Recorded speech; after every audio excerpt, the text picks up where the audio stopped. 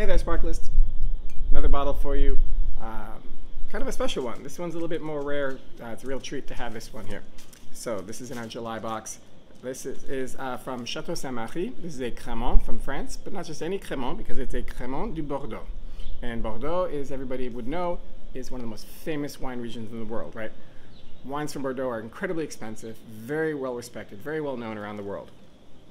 They are not known for sparkling wine. They do make it, however, just not in very large quantities, right? And that what is made typically stays in the area or in France, right? There's just not a huge quantity. For example, they only made 2,000 bottles of this one. So we're really, really, really excited to have it. It's probably the smallest production wine that we've ever been able to include in the club. So really excited to have this one. Château Sainte-Marie, Crémant du Bordeaux. They're located in Entre-deux-Mers, which is actually in between the left bank and the right bank, right? It's kind of in the middle. And this is actually also a blanc de noir, right? It is made of 52% Cabernet Franc, 48% Merlot. So blanc de noir. And because of those grapes, right, it does get some of that, the red berries in the flavoring, right? You're going to get a little bit strawberry, a little bit of raspberry. You know, you have a couple different things going on. With there, you're also going to get subtle floral notes coming out of here, a little bit of guava, and you're going to get some fresh buttered bread.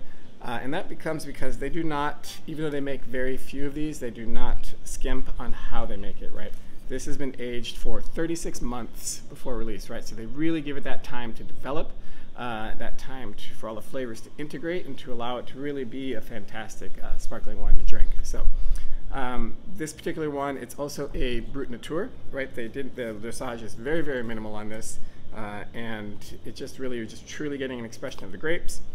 And it is, excuse me, made, like I said, by Château Sainte-Marie, which has been around for centuries, right? But originally it was run and operated by monks.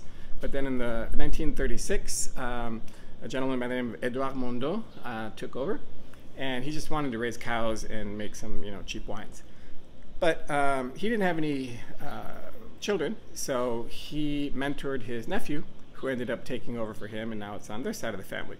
And currently, excuse me, is run by a husband and wife team, and they are practicing organic now at this point. They made the switch a few years ago, and as of 2024, all their releases will be certified organic.